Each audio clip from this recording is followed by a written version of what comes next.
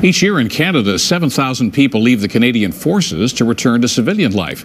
Today, Windsor West member Brian Massey was at the launch of a new program designed to help move them from deployed to employed. This is the Career Caravan traveling across the country, encouraging veterans to seek out a job in information technology. Officials with coding for veterans say military personnel are especially well suited to software and cybersecurity work. You'll find we posted all the details about the program at ctvnewswindsor.ca.